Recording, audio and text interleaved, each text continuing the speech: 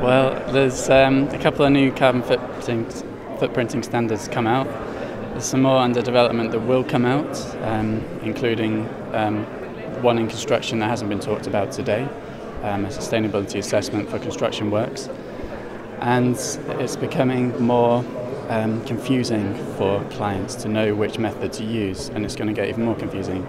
So I'd like to see some condensing down of the variability in methods and the number of methods, so that in 5 years' time